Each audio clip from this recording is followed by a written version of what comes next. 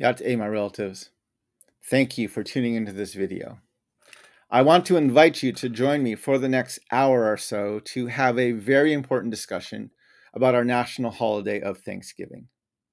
My name is Mark Charles, and I am the son of an American woman of Dutch heritage and a Navajo man. And like most Americans, I grew up celebrating Thanksgiving and never really gave it a second thought. As I began to study more about the history of our country, especially as it pertains to indigenous peoples and Native Americans, I began to get more and more uncomfortable with Thanksgiving as a holiday. And it was just a few years ago, 2017, 2018, that I came to the conclusion that I could no longer celebrate this holiday. So I want to take the next hour or so to share with you why I came to that conclusion. Now, I need to warn you, I'm going to be talking about some history that most likely you've never heard of before. And I'm going to be saying some things that will make you feel very, very uncomfortable. A lot of the content for this lecture comes from my book, Unsettling Truth, that I co-authored with my good friend Soong-Chan Rah. Not all of the content is covered in the book, but a lot of it comes from there. But I'm really kind of framing this history around our national holiday of Thanksgiving. And so I don't know if you'll be able to watch this video all in one sitting. Some of you may need to turn it off and cool down for a little bit. Others of you may want to, can work all the way through it. But whether it takes you just an hour to watch this or whether it takes you a week or even a month to get through this video, I want to encourage you to finish it. There's a history of our country that we need to learn how to talk about. We don't know how to talk about what we're built on and what we've done as a nation. And because of that, we continue to make the same mistakes over and over and over again. So if we want to heal, if we want to move forward in a better way, we have to learn how to address our history, how to acknowledge what we've done, how to create a common memory so that we can move forward and build a healthier community. So I invite you, I'm so glad you're here. I invite you to work through this whole video. And thank you for joining me for this very, very important dialogue. So to start this process, we have to go back, and I often go back to this point for many of my lectures, which is we have to start with the doctrine of discovery, right? The doctrine of discovery, which is this series of papal bulls written between 1452 and 1493. It says things like invade, search out, capture, vanquish, and subdue all Saracens and pagans whatsoever, reduce their persons to perpetual slavery, convert them to his and to their use and profit, right? This is the church in Europe saying to the nations of Europe, wherever you go, whatever land you find not ruled by white European Christian rulers, those people are subhuman and their land is yours to take.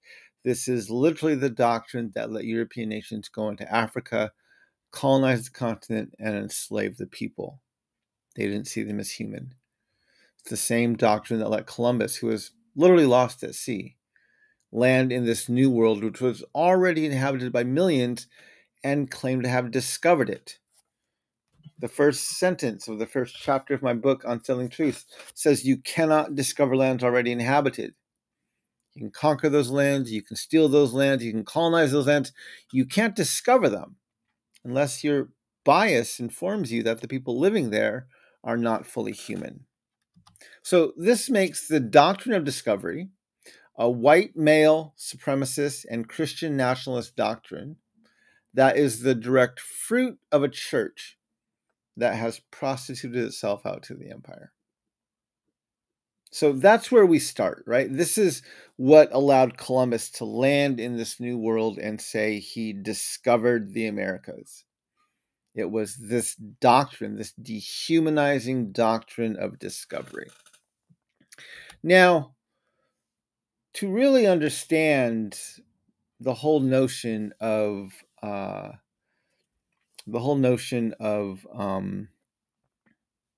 Thanksgiving, we have to understand Old Testament Israel's notion of promised lands. See, the people of Israel had a land covenant with the God of Abraham. The land covenant basically said if they obeyed God, God would bless them. If they disobeyed God, God would curse them. If they obeyed God, they would prosper on their lands.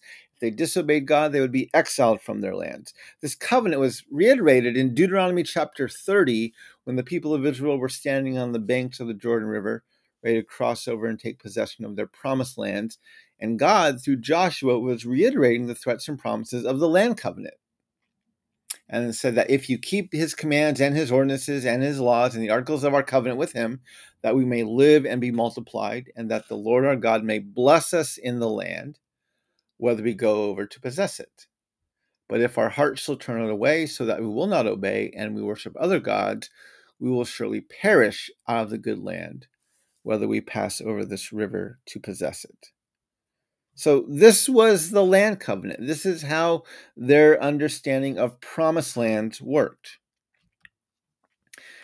Now, in 1621, we have unofficially the first Thanksgiving.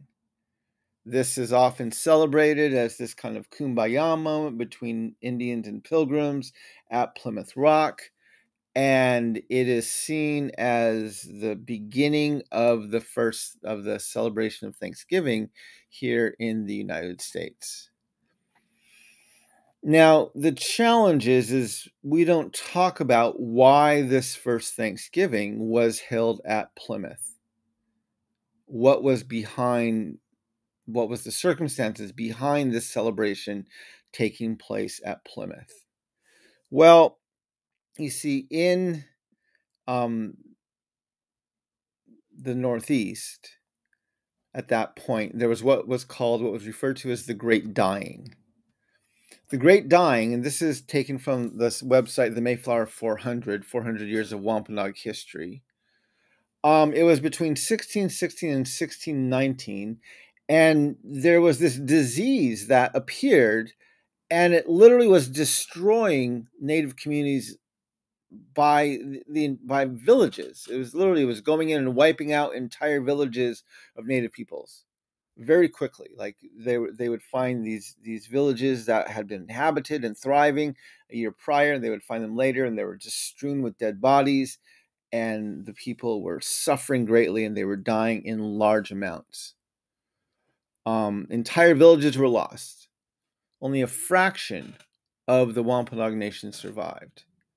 In the winter of 1616 to 1617, an expedition dispatched by Sir Fernando Jorges found a region devastated by war and disease. The remaining people were so sore and afflicted with the plague that for that the country was in a manner left void of inhabitants.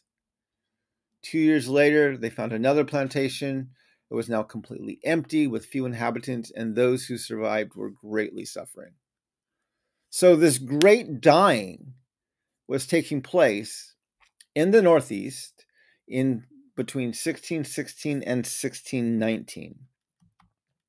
Now, in 1620, King James, and this is the same James that authorized the translation of the Bible, the King James Version of the Bible, he issued the Charter of New England. And in this charter, I'm just going to read it for you.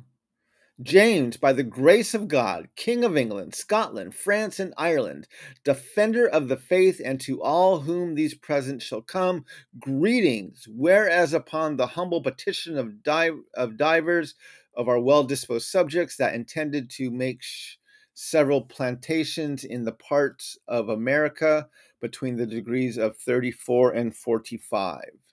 Within these late years, there hath by God's visitation reigned a wonderful plague, together with many horrible slaughters and murders committed amongst the savages and brutish people, there heretofore inhabiting in a manner to the utter destruction, devastation, and depopulation of that whole territory, so that there is not left for many leagues together in a manner any that do claim or challenge any kind of interest therein, nor any other superior lord or sovereign to make claim hereunto.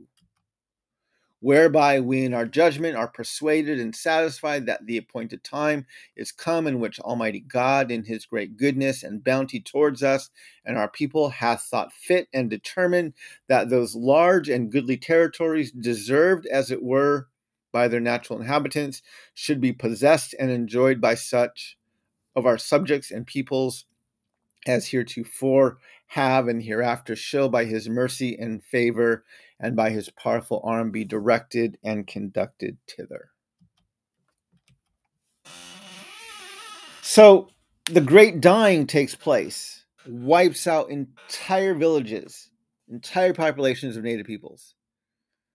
And in 1620, King George and his armies come across these devastated villages, and instead of having mercy and compassion and trying to help these people back, they celebrated it.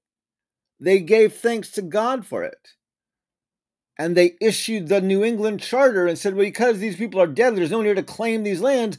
This is God giving us these lands. So one of the reasons the first Thanksgiving took place at Plymouth Rock was because this is an area that had been devastated by the Great Dying.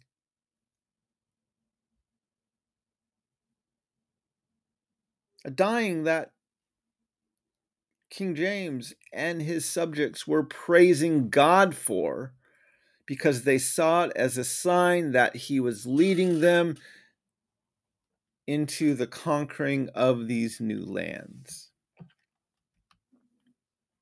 So again, this is a celebration. This first Thanksgiving, and the words of King James just a year earlier was a thanksgiving to God for the genocide of native peoples, for the dying off of entire native villages and populations. Now, in 1630, there was a boat of colonists that came into what's now called the Boston Harbor, and they were there to plant the Boston colony. And on this boat was a Protestant pastor named John Winthrop, and he preached a sermon titled A Model of Christian Charity. In this sermon, he refers to the colonists that he's with as a city upon a hill. This is borrowing from the language of Jesus in the Sermon on the Mount, where he tells his disciples to be a lamp on a stand, a city on a hill, shining their good deeds into this dark world. He goes on to exhort them in all meekness, gentleness, patience, and liberality. They should rejoice together, mourn together, labor and suffer together. They should keep the unity of the Spirit in the bonds of peace. This is just your basic Christian exhortations. Now, towards the end of his sermon, John Winthrop does what many pastors do, which is he uses threats and promises from the Old Testament to help his people, compel his congregants to heed his exhortations. And John Winthrop decides to quote from Deuteronomy chapter 30. That says, if we obey God, he will bless us. But if our heart shall turn away so that we will not obey and we worship other gods, we shall surely perish out of the good land, whether we pass over this. Now, Deuteronomy 30 says river. But in his sermon, John Winthrop changes that word to vast sea.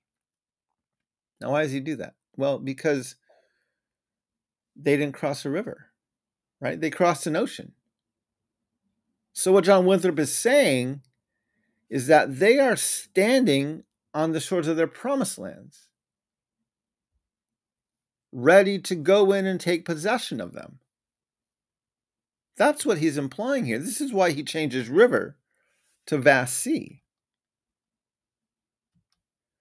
Now, if you keep reading in the book of Deuteronomy and the book of Joshua, you will see that God's pretty clear about his people, how his people are to take possession of their promised lands.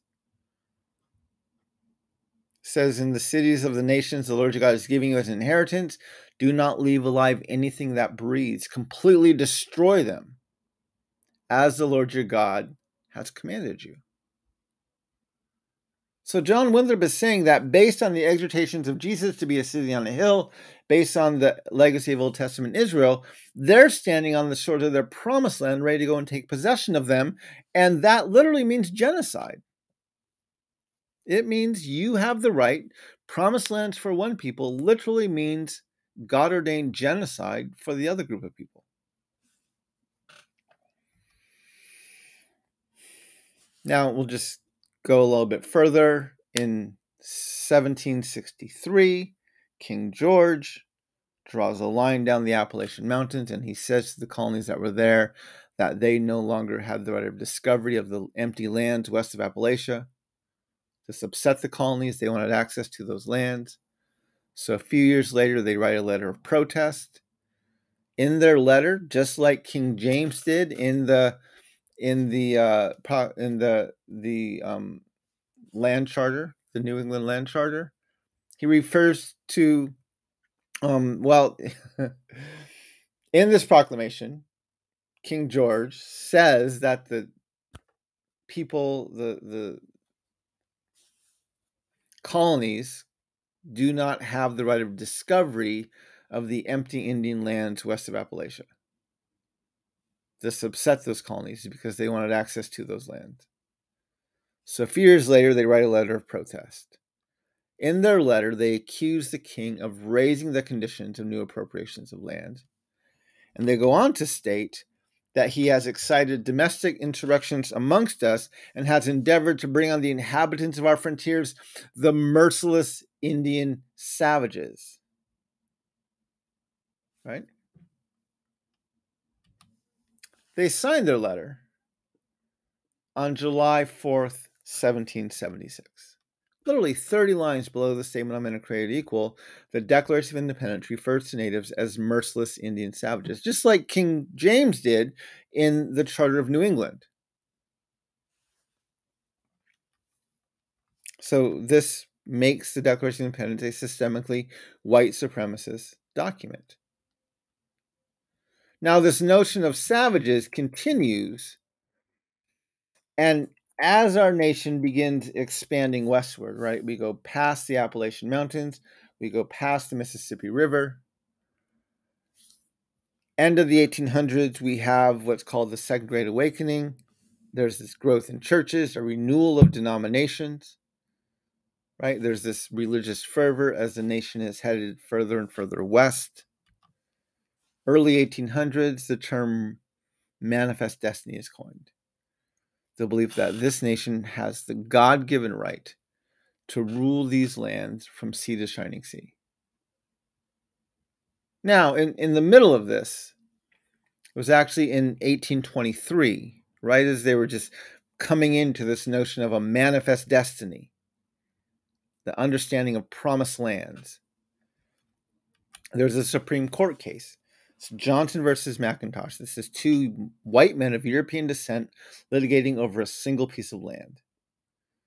Right? One of them got the land from a native tribe. The other one claimed to have gotten the same piece of land from the government. They want to know who owned it. The case goes all the way to the Supreme Court. The court has to decide what is the legal precedent for land titles. Who had the right to sell the land, the government or the tribe? They rule that discovery is what gives title to the land, by whose subject or by whose authority it was made against all other European governments, and that title was consummated by possession. Now, because this would imply that native peoples, discovery would give rights and sovereignty to native peoples, they went on to clarify, and they said, but the tribes of Indians inhabiting this country weren't nations, they were fierce savages, whose occupation was war and whose subsistence was drawn chiefly from the forest. To leave them in possession of their own country was to leave the country a wilderness. Right? This is now this word savages is being embedded into Supreme Court case law. It later clarifies and basically says that natives are mere occupants of the land, like a fish would occupy water or a bird would occupy air. Europeans, they're fully human, so therefore they have the right of discovery to the land, and that's what gives them the fee title to the land. So they're the true landowners. This case, along with a few others, creates the legal precedent for land titles, and that precedent, as well as the doctrine of discovery, are referenced by the Supreme Court in 1954, 1985, and most recently in 2005. Now, I have a whole TEDx talk going in depth into this case in 2005. I want to just talk about a few highlights of it. So in 2005, the Oneida Indian Nation was in the Supreme Court trying to reclaim sovereignty, traditional sovereignty over their lands. And the city of Sherrill, the lands that they were claiming sovereignty over, wanted the tax revenue from those lands. And so they were suing the Oneida Indian Nation in federal district court. The lower courts actually ruled in favor of the Oneida. And so the city of Sherrill appealed to the Court of Appeals. They upheld the lower court's decision, so they appealed to the Supreme Court. The court heard the case in 2004. In the first footnote of the case, the Supreme Court references, where this is where they're setting precedent, they reference by name the doctrine of discovery. This is how things worked, basically saying. They accuse the Oneida, say, given the long-standing, distinctly non-Indian character of the country and its inhabitants, the authority constitutionally exercised by New York State, and the Oneida's long delay in seeking judicial relief, we hold the tribe cannot unilaterally revive its ancient sovereignty. They then reference another case that said it's impossible to rescind the cession and restore the Indians to their former rights because the lands have been open to settlement. Again, that was white settlement. And large portions of them are now in the possession of innumerable innocent, of course, white purchasers. Now, in building the case in 2005, the Supreme Court makes the argument that says, moreover, the properties here involved have greatly increased in value since the Oneida sold them 200 years ago. It was not until lately that the Oneida sought to regain ancient sovereignty over land converted from wilderness to become parts of a city like Sherrill. Right? They're basically making the exact same argument that the Supreme Court and John Marshall made in 1823. They're not using the word savages, but they're making the exact same argument. So they conclude, we reject the unification theory of the United Indian Nation and the United States, and we hold that the standards of federal Indian law and federal equity practice preclude the tribe from rekindling embers of sovereignty that long ago grew cold. Right? This is probably one of the most white supremacist Supreme Court opinions written in my lifetime, and it was written and delivered by Ruth Bader Ginsburg. Right? So again, we're just trying to help people understand how this notion of promised lands and this understanding of savages and this dehumanizing understanding of natives as savages and this notion of manifest destiny gets birthed, so that as our nation is moving further and further west to complete its manifest destiny, A, it doesn't have a problem committing genocide, and B, it's not even considered genocide because these aren't people. These are savages, right? So when we look again at U.S. history in the 19th century, I made this chart. This was several years ago. This is U.S. history from 1775 to 2016. Every year in blue is a year I found that the United States was in a declared state of war or armed military conflict against another nation or entity. Every year in red is every year I found us fighting native nations. You can see from 1811 to 1886, we had almost 75 straight years of warfare against native nations. Right, and this is the 19th century. This is the century we refer to as our century of expansion. Well, clearly this is an expansion. This is ethnic cleansing and genocide, right? This is a list of the wars I found we fought against native nations primarily during the 19th century. It was during this century that we passed the Indian Removal Act. This is the act of Congress that gave the U.S. military, in practice, the right by force to remove nations, native nations, from their lands in the east to empty lands further in the west. This is the same period where we had what was called the Massacre at Wounded Knee, which was one of the deadliest massacres in our nation's history. Not the deadliest, but one of the most deadly in our nation's history. And we actually talk about this massacre a bit in our history books. We don't tell the whole story, of course, but we do talk about it. right? So in 1890, the Dakota were in negotiations with the U.S. Army about the surrender of some of the Dakota chiefs. They met at Wounded Knee. Both sides were heavily armed. Neither side trusted each other. The U.S. Army had several of these what are called Hotchkiss cannons. They shot several rounds a minute. They were accurate up to a few hundred yards. No one quite knows what happened, but someone fired a shot. They don't know if it was a native warrior or a U.S. soldier, but someone fired a shot and chaos just broke out. Now, the U.S. Army began firing these guns down. They were up on a higher position. They began firing these guns down on the Dakota people. And at Wounded Knee, there's a ravine. And many of the Dakota people ran into the ravine to seek shelter from these guns. Now, one of the things we don't talk about with Wounded Knee is that the U.S. Congress awards 20 Congressional Medals of Honor to the U.S. soldiers who participated in the massacre at Wounded Knee. And 3 of those medals, the one for William Austin, the one for John Grisham, and the one for Albert McMillan, were given specifically for helping flush the Dakota people out of the ravine so they could be shot down by these guns, these Hotchkiss cannons from above. This is our country in 1840. The dark lands to the east are established states. The lighter lands to the west are territories or even uncharted lands. If you look up Medals of Honor, Congressional Medals of Honor, you can find them by war and by conflict. And if you look at Congressional Medals of Honor for the Indian War campaigns, you will find that between 1839 and 1898, the U.S. Congress awards 425 Congressional Medals of Honor to the U.S. soldiers who participated in the Indian War campaigns. End of that period, this is what the nation looked like. We've now completed our manifest destiny.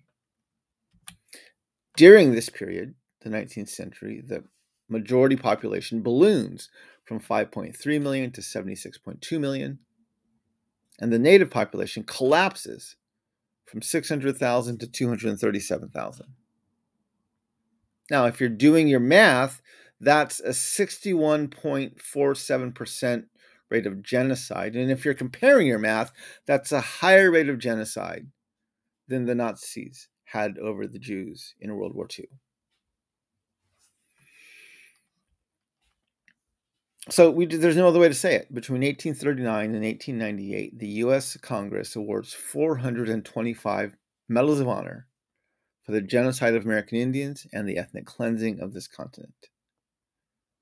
And they knew what they were doing. They were well aware of it. All right. In 1851, Peter Burnett, who was the first governor of California, giving his State of the State address, he said this. He said that a war of extermination will continue to be waged between the races until the Indian race becomes extinct, must be expected.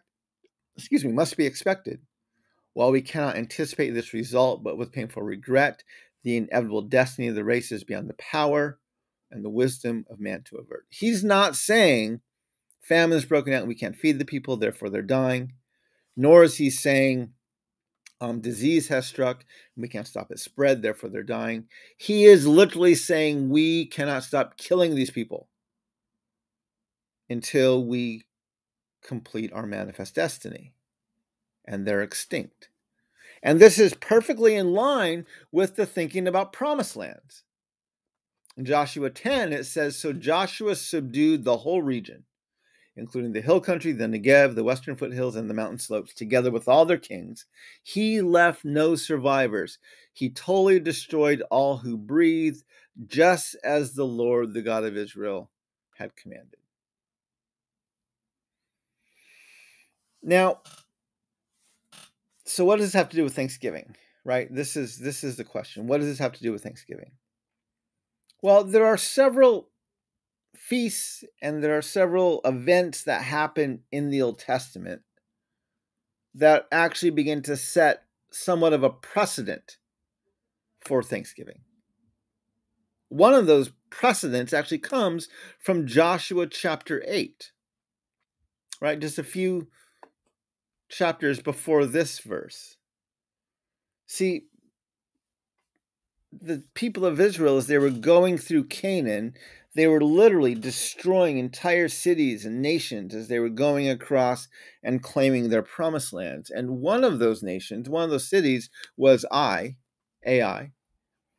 And in Joshua 8, this is what is recorded. So the people of Israel had gone in and they had already lost a battle against Ai a few chapters earlier.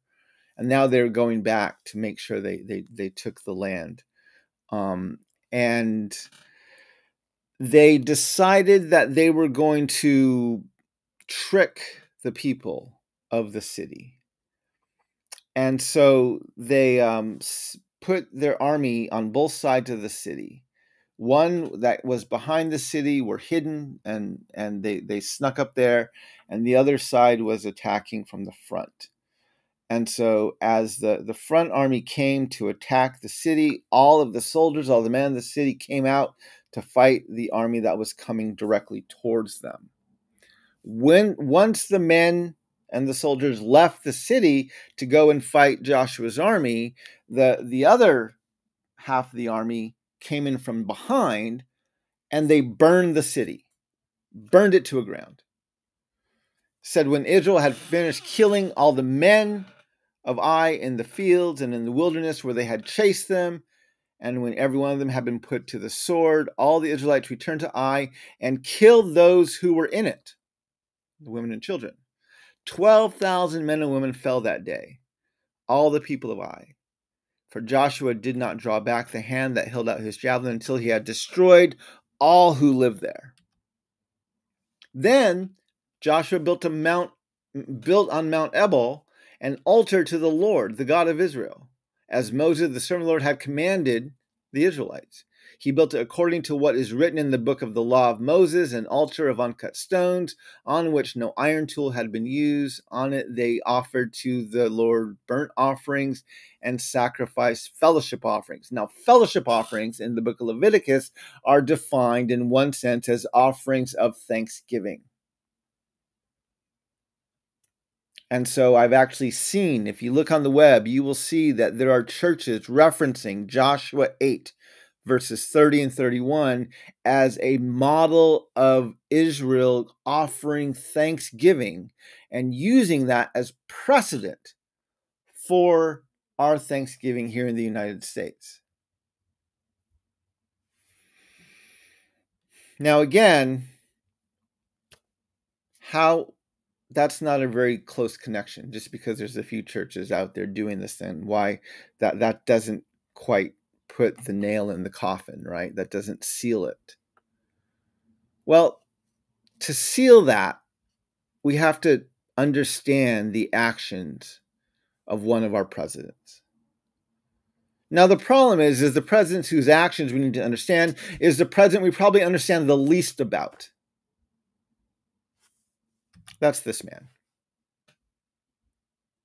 You see, the challenge is that the victors write the history. And when victors write the history, they get to frame the narrative, right? They get to tell the story from their perspective. And this often results in not the accurate telling of history, but the creation of mythology, right? Just, again, for a moment, just pretend with me that Nazi Germany wins World War II. Let's just pretend it, okay? How would the Nazi historians have recorded the legacy of Hitler had Nazi Germany won World War II? Well, he'd be their greatest leader ever, right? How would the Nazi historians have recorded the Holocaust had they won World War II? Well, we have Holocaust narratives today when they lost the war. Imagine if they won. What Holocaust? There was no Holocaust. That's what they would have done, right? No one would deny that. That's what they would have done. See, the problem is the United States of America has never lost a war that matters. We've never been invaded and disarmed. We've never given up large tracts of land.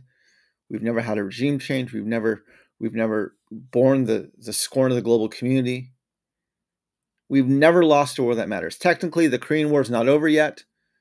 We pulled out of Vietnam. We pulled out of Afghanistan. Our tails were tucked between our legs, but we didn't give up any land of our own land. Right? We've never lost a war that matters. And so throughout our entire history, we've written our own history. And because of that, we know nothing. We know squat about Abraham Lincoln. You see, Abraham Lincoln was a blatant, unapologetic, self-proclaimed white supremacist until the day he died.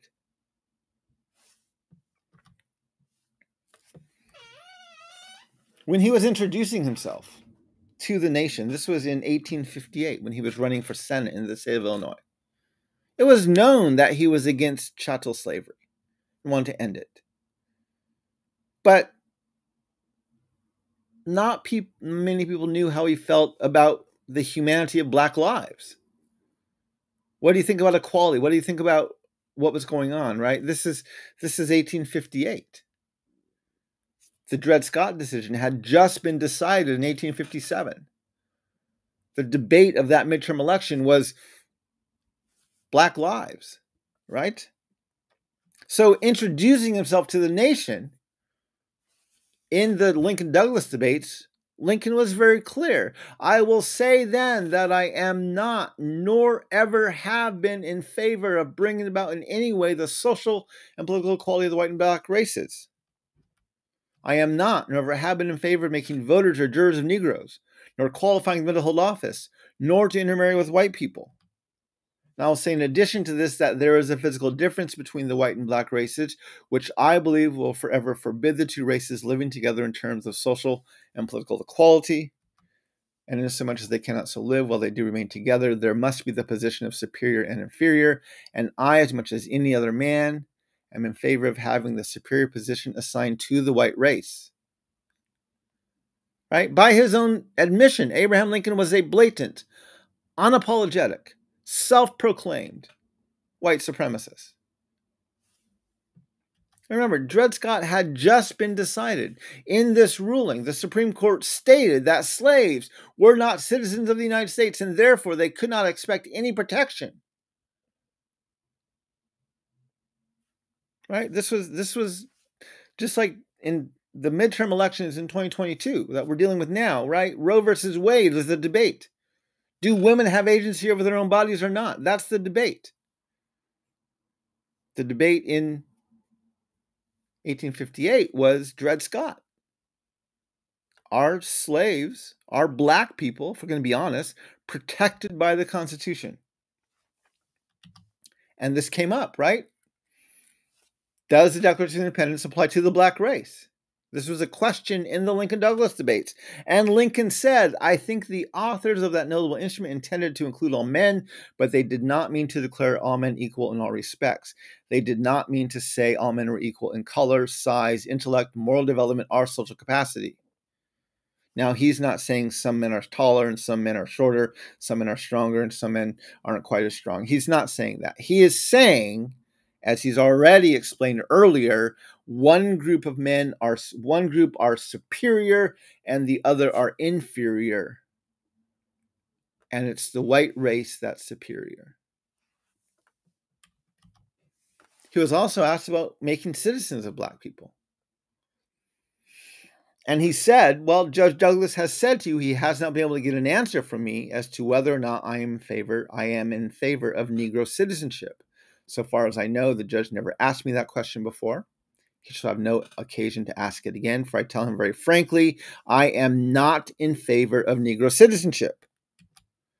It is my opinion that the different states have the power to make a Negro a citizen under the Constitution if they choose. But if the state of Illinois had that power, I should be opposed to the exercise of it. So again, just to be clear, Abraham Lincoln was publicly agreeing with the Dred Scott decision. He was taking a side. Our foundations were not written to protect black people. He had no intention of making voters or jurors of Negroes. He had no intention of making them citizens. He had no intention of applying the Declaration of Independence to them. He was very, very, very clear. Right? So again, it's no surprise that the 13th Amendment, which is the legacy of his understanding of race, it makes perfect sense now why this amendment doesn't actually abolish slavery. It ends chattel slavery, but it does nothing about white supremacy. Neither slavery nor involuntary servitude, except as a punishment for crime, whereof the party shall have been duly convicted, shall exist.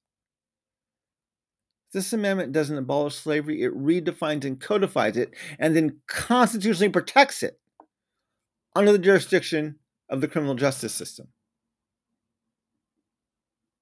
The same criminal justice system that has the highest incarceration rate today of any country in the world, and that incarcerates people of color at 3 to 5 times the rate it incarcerates white people. Again, Abraham Lincoln was a blatant, self-proclaimed, unapologetic white supremacist until the day he died. Now, in 1862, while he was president, Abraham Lincoln signed 2 bills. He signed the Homestead Act, which allocated 160 acres to anyone going west and homesteading for 5 years, and he signed the Pacific Railway Act, which allocated the land and the resources to complete the Transcontinental Railway. This was in the spring and summer of 1862. In the fall of 1862, we had the Dakota Wars. This was a very bloody war between the Dakota Nation and settlers in Minnesota. It lasted just over a month. At the end of the war, half of the Dakota warriors fled west or north into Canada. The other half surrendered. Those who surrendered were immediately put into military tribunals. They were now being tried by the very soldiers they were just fighting against. In these trials, which was done in a foreign language, witnesses were shared. They lasted just a few minutes long, each of the trials. Hundreds of these Dakota warriors were found guilty and condemned to hanging. Now, that order was so genocidal that no one wanted to execute it. Went all the way up to Lincoln, and even he didn't want to do that. He was actually afraid that, well, so the order came to Lincoln, and he couldn't bring himself to do it. But he didn't order retrials. Instead, what he did is he changed the criteria of what warranted a death sentence. That's what he did. Under his new criteria, only 2 of the Dakota warriors were sentenced to die. Well, now he was afraid that his white settlers in Minnesota, whereas they already were starting to do, they were going to uprise and cause more fighting and death and havoc. So again, a second time, he doesn't order retrials, even though these trials were clearly shams. He changes the criteria for a second time and lands on the magic number of 38. And so the day after Christmas, 1862, while the entire community came out, we had the largest mass execution in the history of our country with the hanging of the Dakota 38.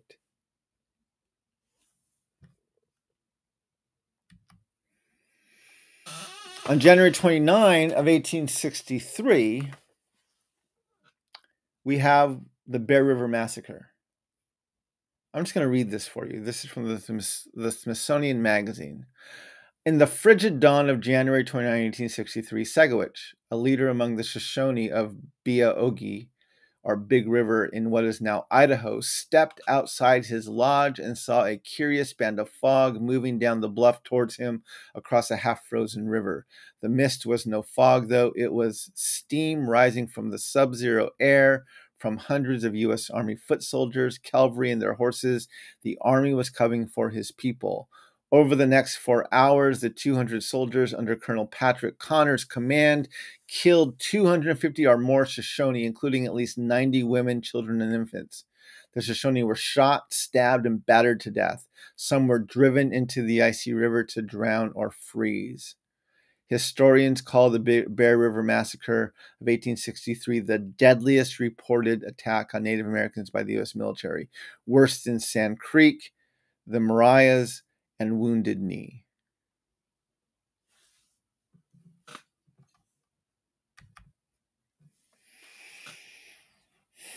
This was a turning point for the Shoshone and eventually led to their removal and bringing them to Oklahoma.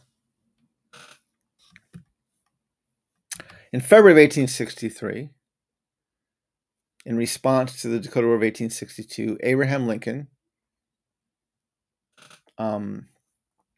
ended all of the treaties, nullified all the treaties with the Native nations in the state of Minnesota. In March of 1863, without treaty or negotiation, he ordered the removal of all Indian peoples, all Indian nations, out of Minnesota into the Dakota territories. This removal began in April. The people were rounded up. They're put on boats, put on barges, put on wagons, violently removed out of Minnesota, brought to a reservation that was not sustainable for them. It was a very unjust, violent removal. In the fall of 1863, under the command of Abraham Lincoln, General Carleton gave this order to commanders and soldiers in New Mexico and Arizona. Henceforth, every Navajo male is to be killed or taken prisoner on sight. Say to them, go to the Bosque Redondo, or we will pursue you and destroy you. We will not make peace with you on any other terms. This war shall be pursued until you cease to exist or you move, and there can be no other talk on this subject. The people went through the land. Kit Carson and other army commanders went through. They burned our villages. They killed our livestock. They rounded up our people.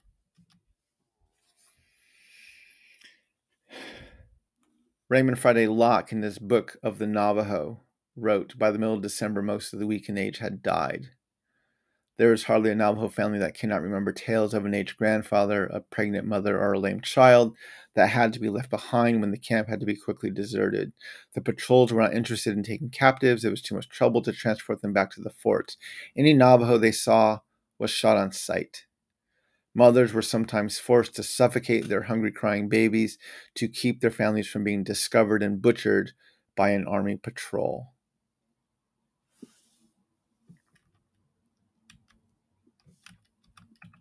If you look at this order,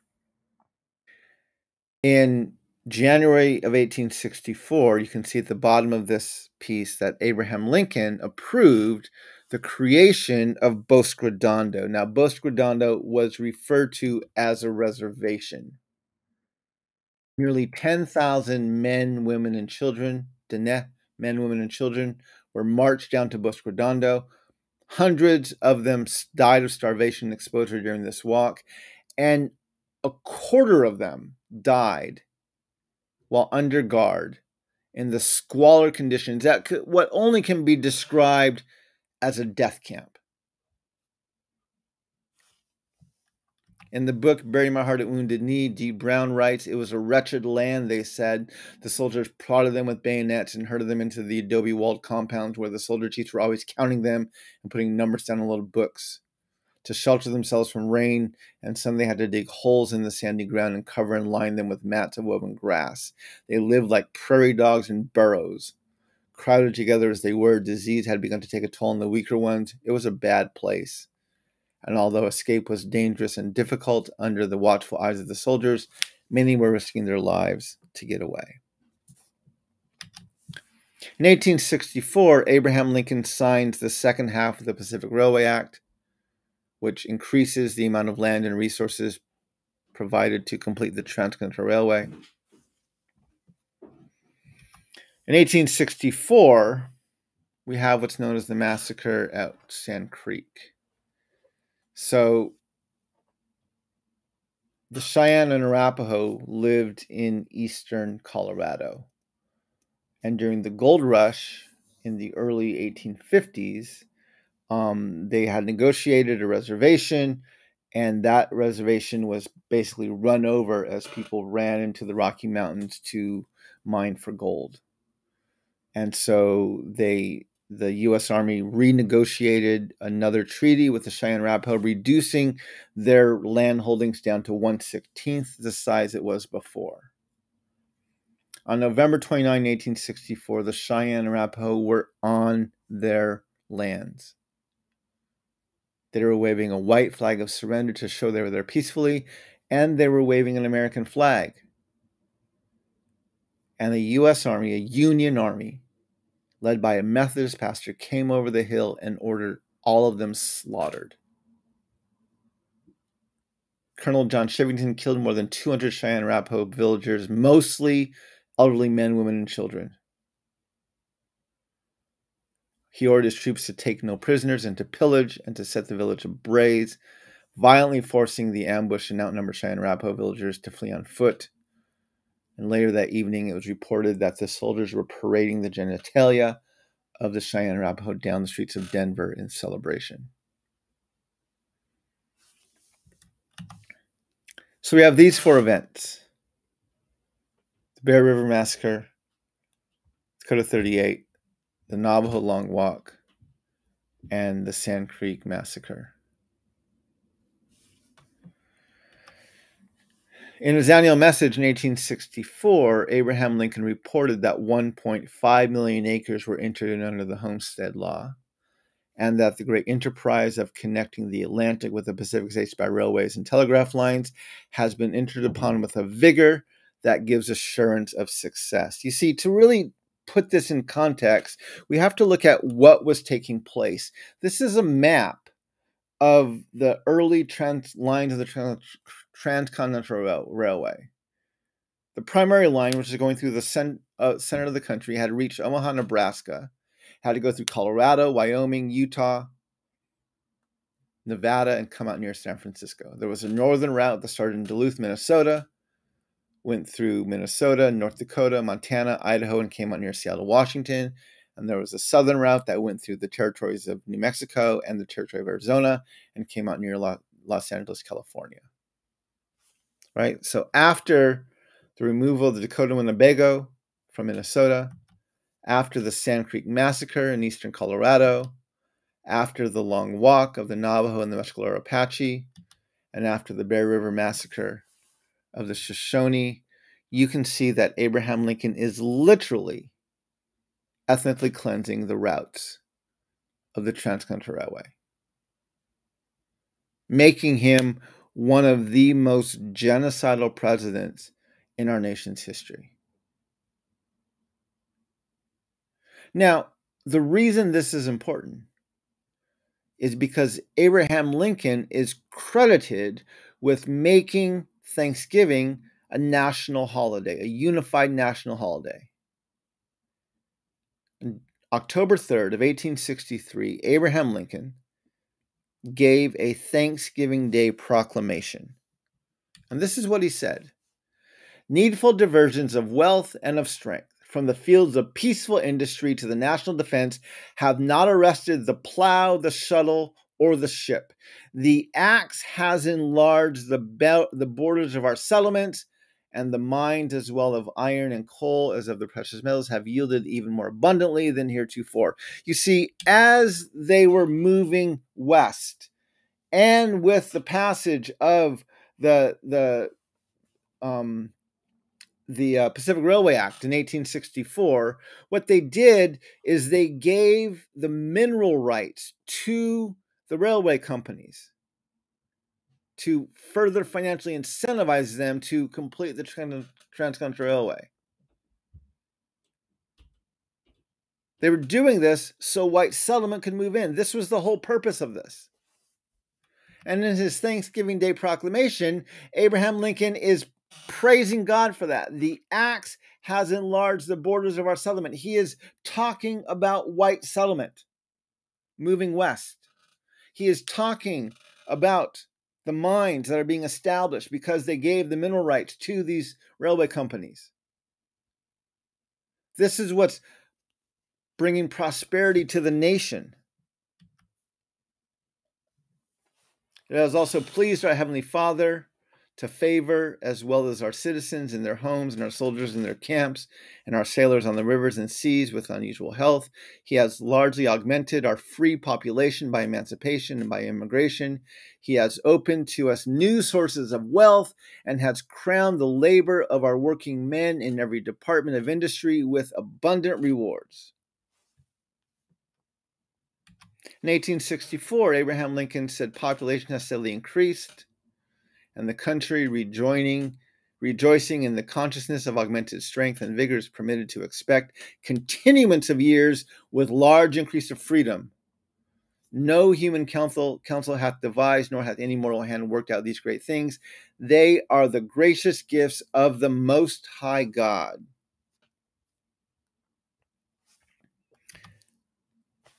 Abraham Lincoln is literally giving thanks, calling for a national day of thanksgiving in order to give thanks for the fruits of the genocide that he is actively committing.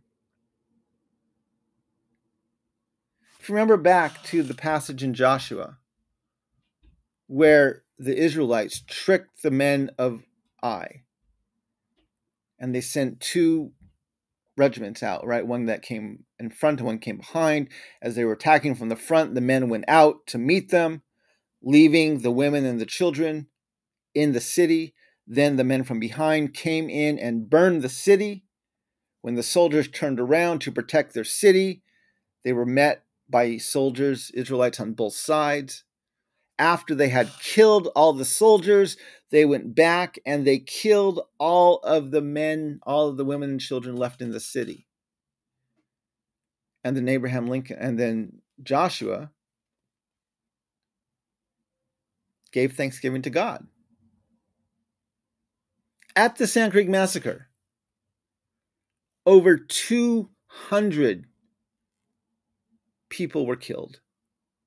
Native peoples were killed. 2/3 of them were women and children. There are many accounts of the massacre at Sand Creek. Several accounts note that the men were out hunting, leaving the elders, the young people, and the women and children in the village. And that is who the Union Army, Abraham Lincoln's army, attacked.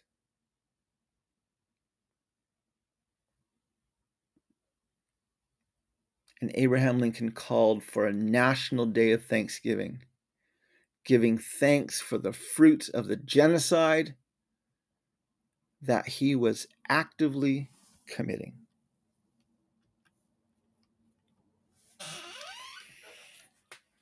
Now, if we look, and this is on the National Park Service's website, and they have kind of a timeline of Thanksgiving.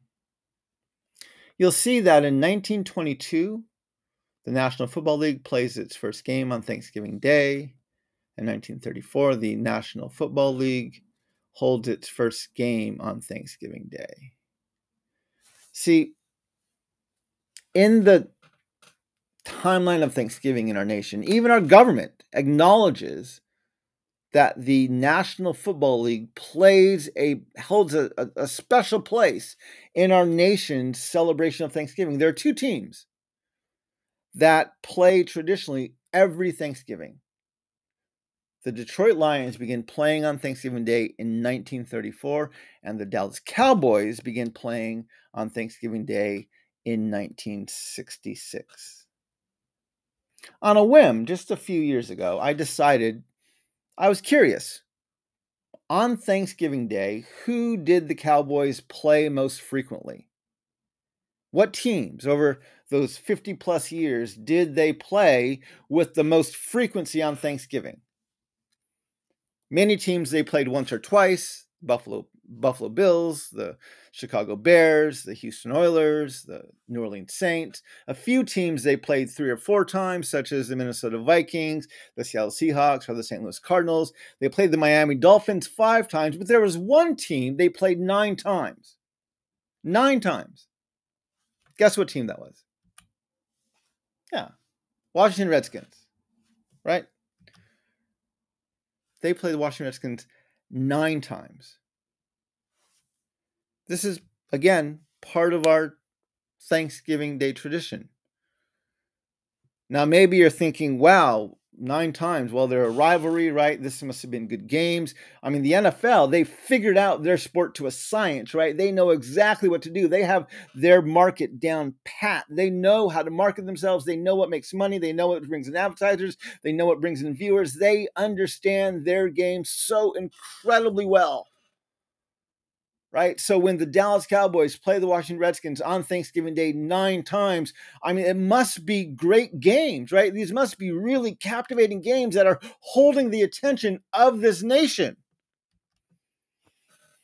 Well, actually, the Cowboys won 8 of those games.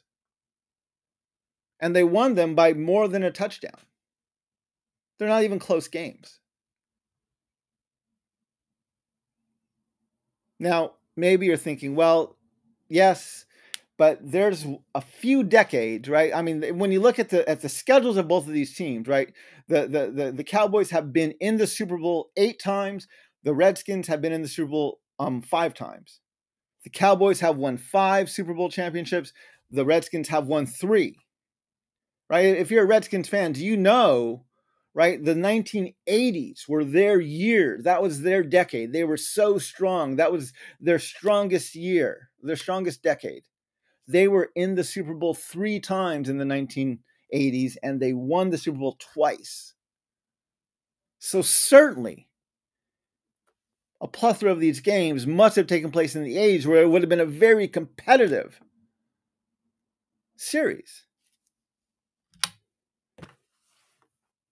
The Washington Redskins and the Dallas Cowboys played absolutely 0 times in the 1980s.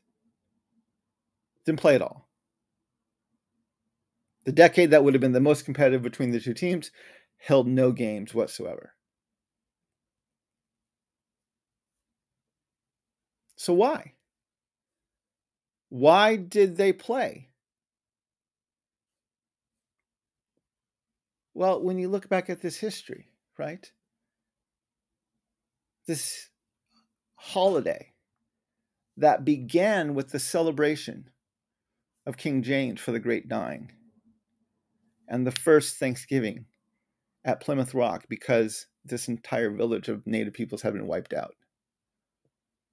When we look at this centuries of ethnic cleansing and genocide as we expand west and complete our manifest destiny, and then is our greatest president, and the reason he's our greatest president is because he did this, is he ethnically cleansed the routes of the Transcontinental Railway, making that railway possible. Right? The NFL knows what the American people want on Thanksgiving. They understand this to a T. When the American citizens finish their turkey dinner, they love to watch Cowboys massacre Redskins. Found this meme. Didn't even take very long to find it. Some people hate Trump. Some people hate Hillary. But everyone hates the Redskins.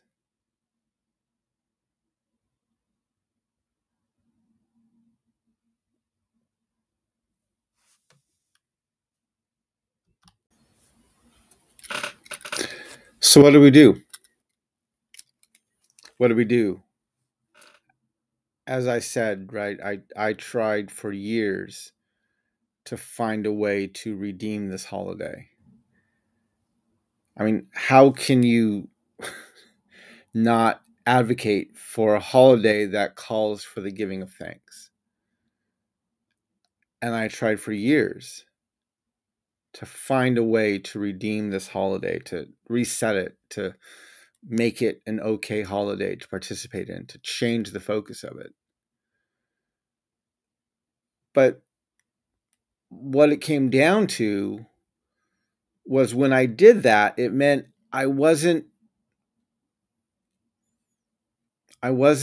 correctly repulsed by the actions of Abraham Lincoln. I wasn't repulsed by his white supremacist words. I wasn't repulsed by the genocide that he enacted against Native peoples. I wasn't nauseated by those things enough. And so I thought, there has to be a way we can make this right. There has to be a way that we can somehow redeem or save this holiday, but we can't. In his Thanksgiving Day proclamation, Abraham Lincoln worked to unify this country by calling the American people to set aside a day of Thanksgiving to give thanks to God for the fruits of the genocide he was actively committing. And nowhere in our history would we ever, if we're in our right minds, would we ever agree to, yes, let's do that, right? If there was a celebration in Germany that was celebrating the milestones of the Holocaust that was called together by Adolf Hitler, right? That day would have been erased long, long ago. Never would have even thought about, let's try to reclaim that day. That would just be an absurd thought. But because we are not properly repulsed by the actions and the words and the attitudes of this man, because we think, no, he was a good guy, he was just having a hard time, he was just struggling, he abolished slavery. No, he didn't. He didn't abolish slavery. Redefined and codified it under the jurisdiction of the criminal justice system. The guy was a blatant, unapologetic, self-proclaimed white supremacist and was actively committing genocide against Native peoples when he was assassinated. I can only imagine how many Native lives were spared because Abraham Lincoln was assassinated in 1865. Abraham Lincoln is not a man we should celebrate. He is not a man we should be proud of to have in our history. Absolutely, we have to acknowledge his existence and his presence and the things he did, but not to celebrate them, to remind ourselves of the horrors that we enacted as a nation, the attitudes that we held, the dehumanizing white supremacist attitudes that our nation held and was founded on and celebrated to this day.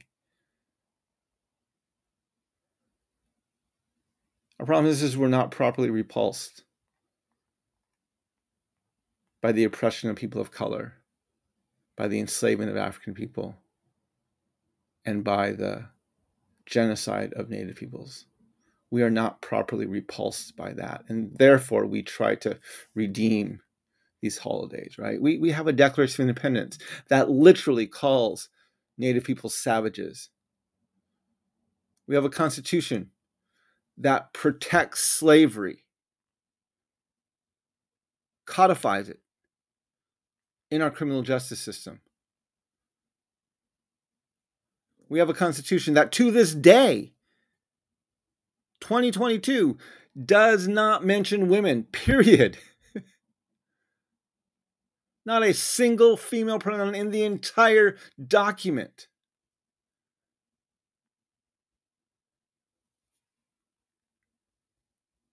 We love to celebrate that it's 2022 and we have our first woman in this position, our first person of color in this position. And these aren't things to celebrate. It's frickin' 2022. That's a shame that we have not had these things before. We're a nation that trumpets the fact that we believe in equality and freedom, and it's 2022 and we have our first Native American female cabinet member. our first woman of color serving in the vice presidential position. It's 2022, people. We should not be proud of the fact that we are doing this today. This is like a 50-year-old man celebrating the fact that he learned how to wipe his butt for the first time. Should have learned that long time ago, guy. Nothing to celebrate.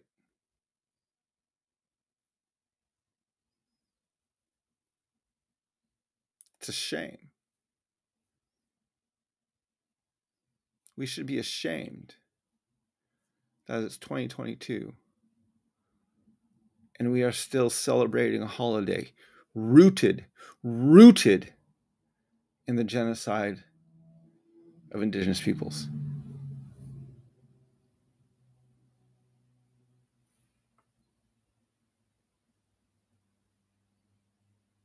Had Robert E. Lee brought Thanksgiving into the modern era, we would have dropped the holiday a long time ago. He lost the war, right? Abraham Lincoln won his war. So he's a hero.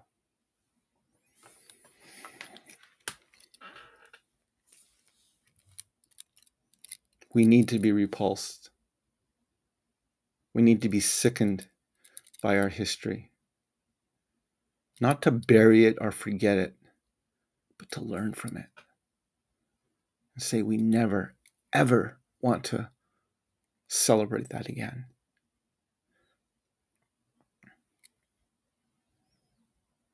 And so I stopped. A few years ago, I stopped celebrating Thanksgiving. And I think you should too. I want to challenge you. I want to invite you to free yourself from our dehumanizing colonial holidays. I want to invite you to decline Lincoln's invitation to give thanks for genocide.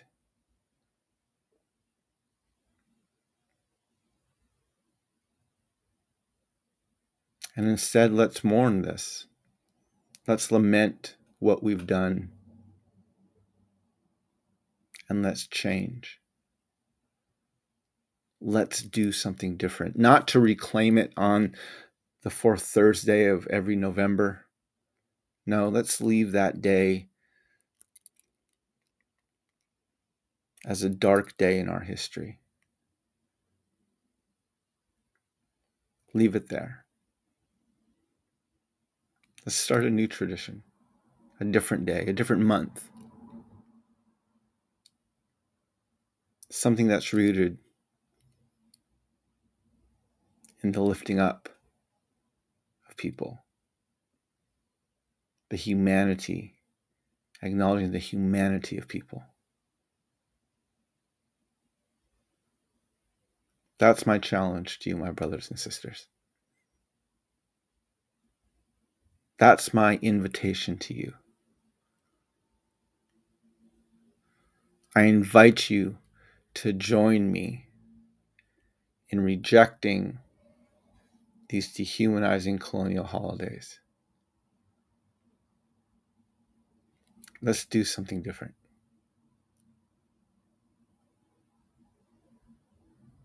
Let's become something new.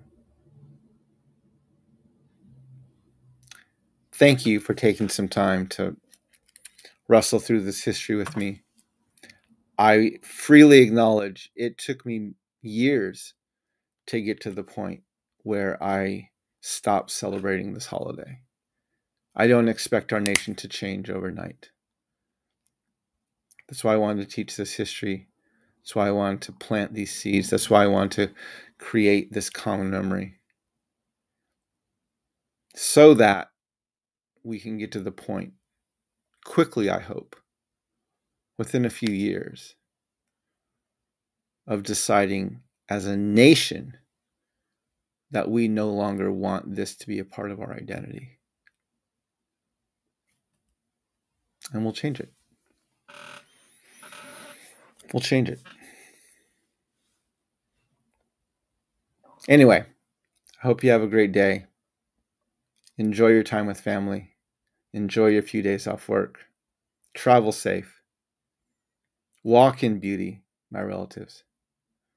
And may we all learn how to walk in beauty together. Hakone.